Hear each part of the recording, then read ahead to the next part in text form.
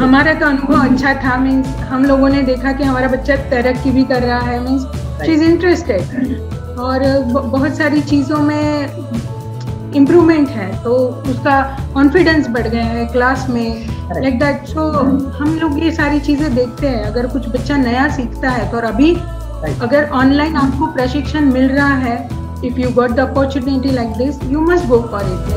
It's a very happy feeling, and I'm also proud to, proud of my son.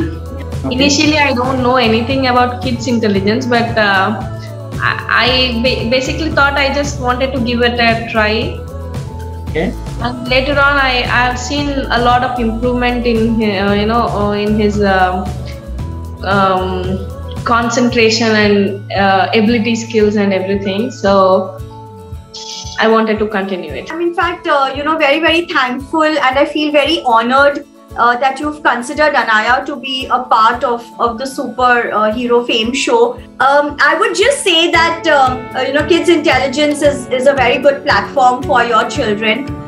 They really understand each kid and treat each kid very differently. So it's not that, even if it's a group of 3 or 4 students in a batch, not everybody is treated the same way, because the teachers understand each kid has a different level of learning and is therefore paid adequate attention to. So it's like a very, very trusted platform for kids to get groomed. से उसने Abacus किया है तो उसका concentration बढ़ गया है, thanks to kids intelligence. मतलब आप सारी टीम और सबको, मतलब उसमें मेरी बच्ची का जो कॉन्फिडेंस लेवल ग्रोन अप हुआ है या बूस्ट हुआ है ना, वो उनकी वजह से ही है। आज मैं ज्वाइन होने के बाद मैंने बहुत सारे मतलब एग्जामिनेट भी किड्स इंटेलिजेंस के बहुत अच्छे।